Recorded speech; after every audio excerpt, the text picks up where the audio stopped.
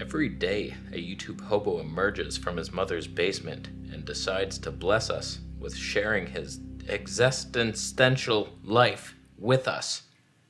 God, I had one chance. Even the proper pronunciation of that word was the wrong word I needed. Oh, I should be fired. Still, I'm professional enough to recognize failure when I see it, and I'm tired of seeing it. In every single YouTube review, I got 5 tips for you bozos. All I want is the perfect camera. All I want is the perfect camera. I watch YouTube to learn.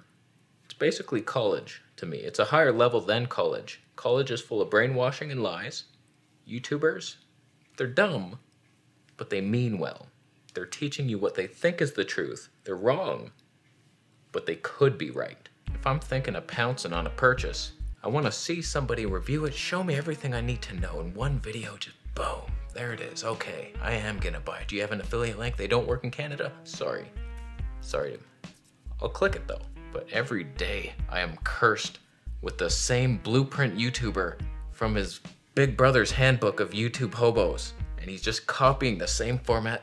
The first format that needs to die a quick death is the colored lights in the background.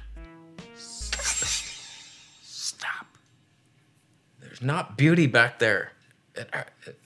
Don't you dare say it. It got better, didn't it? Oh, I can't wait to use this more often.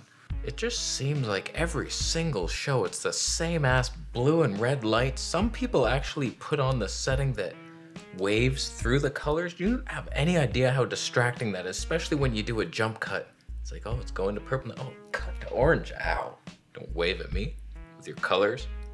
Admittedly, I'm in a living room. There's not much I can do here. I'm handicapped hard. I've had much better sets, but I have a girlfriend now. I can't just put the camera this way and film this much more interesting side and have lights in the middle of the living room. Gotta give me a break. How did the Fuji out of focus? It just looks so metrosexual. What the hell is, are you a robot from Zion? Get a life. Where's the wood? Where's the wood and plants? Give me a dream back there, asshole. The best YouTube studio I've ever seen, I think. So unique. GX Ace. You've probably never heard of this guy.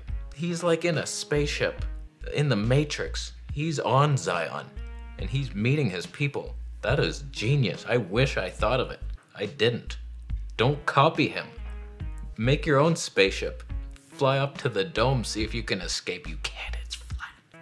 We've spent way too much time on this point, and I am leaving the lights on because I love them. So don't listen to anything I say. My next complaint. You're reviewing a camera here. I'm hoping to see the quality of it, and then you render your video at 10 megabits per second if it was a foot, destroying the footage, the original footage that we needed to archive. People take all the time in the world, they're filming in 4K 60p. It's like, all right, everything exposure, twisting the ND, oh wow, this is perfect. And then you go and render your perfection video in 10 megabits. Let me just show you an example of what happens to good people when they do that. Next to me is a hobo bitch who doesn't appreciate that files can be large and your audience expects nothing less. If you render too low a megabit rate per second rate, it looks bad. Just doesn't look right. How's the audio? How's the audio on the GoPro perform? There better not be popping. I swear to God, Corzine. I swear to God if there's any popping on this. We're in 5K. I'll leave. What I've been doing for a long time now, I film in 1080p. I put it on a 4K timeline. I render it in 4K. I know there's a way to like up-res. I don't give a shit about any of that. I res it. Oh God. I render it at H.265 at 40 megabits per second, which is an 80 megabit equivalent. And that's the lowest you should ever do. That's a good sweet spot. You won't get the blocky Minecraft stuff. Maybe YouTube will F it later. They'll take a bite. I guarantee you, Philip Bloom, every video he's ever released is like 300 megabits per second, something unridiculous, unridiculous. That guy goes to the extra effort. That's not even English. None of this has been English so far. I just notice that every video. Thank you so much, Philip. He can be reviewing the worst camera on earth, but he'll get the most out of it, and it ain't gonna be his fault that it looks like crap. Not saying elbow, it was a compliment. And this doesn't count as a review, hobo. Oh, look at the 4K footage. I was planning on buying a camera to walk along the sidewalk in your neighborhood. It doesn't count. Stop doing it. How's the footage look? How's the 5K footage? Is the megabits more noticeable as we move? It is. Oh, there's pigeons. Oh, a dog chasing pigeons. Oh, this is good footage. That brings us to the dreaded walking in your neighborhood review. Oh, look at this. Yeah, that's what we're buying cameras for, to just walk. Every single review, mostly smartphones, side by side in portrait orientation, whatever that is. This just looks like I'm grabbing nipples. Every time a new camera or a phone is released, I'm just hoping somebody's vlogging with it outside somewhere. I want to see, what does a face look like? How's the stable? Like, can you do that for me? Every smartphone reviewer, if they do a vlog section, it's only on the front-facing cam. The worst cam ever. Oh, I can see myself. If you want a vlog, it's a 10-second clip. Flip it around, dickhead. Show me the ultra-wide that's got the biggest sensor. That's what it's made for.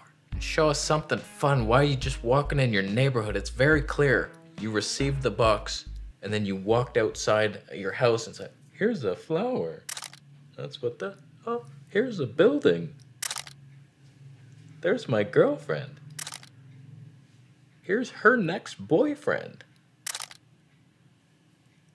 Oh no. Do you want the picture? I'll send it to you. Can I have my sweater back? No? Oh boy. Your pictures suck, hobo, and your stupid slow motion of the water fountain. Oh, every time.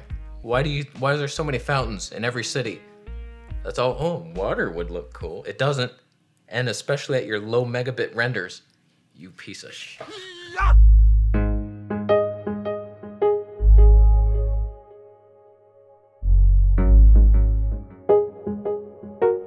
That might have looked better if Fuji didn't crop so hard in that slow motion. That's on me. When I'm wanting to see some slow motion, why is it always the most boring? Dropping something in a cup. Turning your tap on. You're just walking around your boring house. What could I feel? You don't even have a cat. Get a cat. For example, if you want good slow motion, you add an element of intensity and anxiety and fear, suspense. Like putting a lens cap on a camera and, ooh, will it break?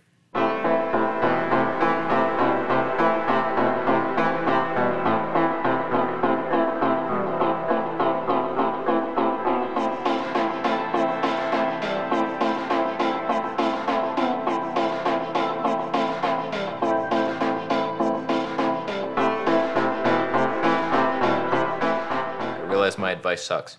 I wasn't willing to get out of my chair for something more exciting, but the other points still stand. I just checked one off. Last point, most annoying thing you've ever seen. Some guy has the camera you want to see. He says in the title, it's like, oh, Canon R6 review. 90% of his video is just his random ass life, talking about bullshit you don't need. Terrible advice. Unimportant meetings with friends that he won't have in 8 years, guaranteed. I have seen so many videos and been guilty of doing the same thing, so I recognize it like a hawk would. Just people, it takes a good 4 minutes to even mention the camera. It just starts off a shaky ass thing in their car, and they're driving somewhere. It's like, I don't care about this. Are you filming on it? You don't even have a thing down there. R6, my battery's gonna die. Oh, I'm a hobo noob. Why? Thankfully, I bought an extra battery from Camera Canada. It hasn't arrived yet, so we have to switch cameras entirely. But still, I'm prepared. You saw the preparation. Let's switch. Did things get worse or better? We switched from the Fuji 35mm equivalent to the Sony A7S III Voigtlander 35mm 1.2. In focus right here. At 1.2, of course. Is this part of the video? It wasn't even, for those curious for some reason, we've just stopped it down to Tony 2, and that's a 2.1 equivalent. Is that true? Is that blurrier on the Sony? It better not be. Oh, Voidy Lander. I kept your promise, I kept it. And most of your stuff. I love it all.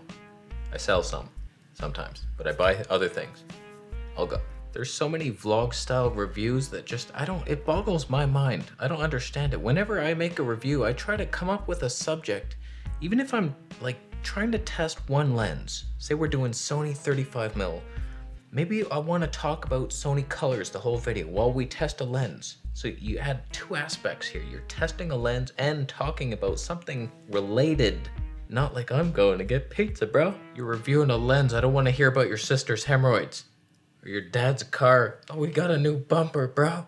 Look, we're in 8 minutes is you installing a bumper on your dad's dumbass car. So to sum things up, try to film something interesting instead of your neighborhood. Walk that extra mile.